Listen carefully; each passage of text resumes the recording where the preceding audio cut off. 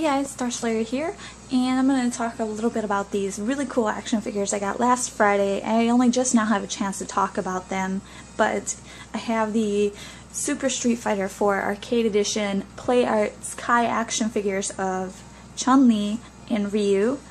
These are imported from Japan. You can order these online. Well, you can pre-order them from anywhere from about $50 to $65 online, depending on where you get them from and how lucky you are. Most websites have these sold out already. They will start shipping this month, from what I'm told. So if you do want to get your hands on one of these, you can get them fairly soon. When you get them, they do come with open window boxing. They both come with an alternate head and an alternate pair of hands. So you have open and closed mouth as well as open and closed fist. It makes posing really awesome because you can really kind of get some emotion behind some of these poses. Also, they come with Hadoken and Kikoken, both with clear stands. Obviously you can still see them, but it looks nice. They have 26 points of articulation, so that's what makes it capable of doing so many different poses. You can pretty much do every pose that they're known for in the game, but you're going to find it really hard to do these poses without stands. Unfortunately, these do not come with stands. With Chun-Li, I couldn't get her to stand up for the life of me, so I had to take my play art stand actually from Renoa. So I have that holding her up. I was lucky that it actually went so high. The attention to detail is really nice. They got the colors and shading and everything perfect. You can see Ryu, really nice shading in his muscles and on his clothing. Also, his headband does move, as well as her hair pieces here. You can move them.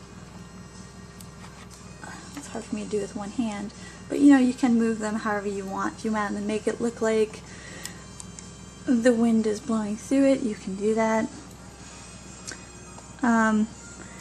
Like I said, without the stand though, it makes it very hard to do a lot of the poses, and I'm not touching Ryu because he has fallen over 6 times while I've tried to do this already.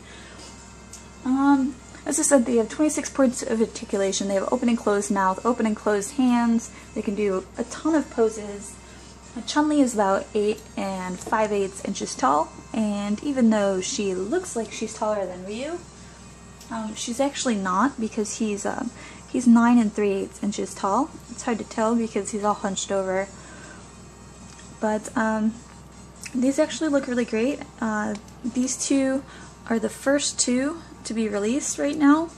They're also going to have Akuma and Cammy, from what I saw, both of which also look very, very nice, and I hope I get to get them.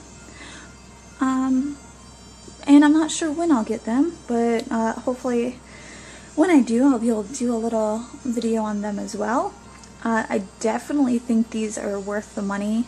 They're really, really nice. Some of you guys are just going to leave them in the box, so there's no issues, but for those of you who did plan on taking them out of the box and posing them, I highly recommend you find a really good stand for them so that you can have them do all the really awesome poses that it shows in the box, because it's really, really frustrating trying to pose them without a stand.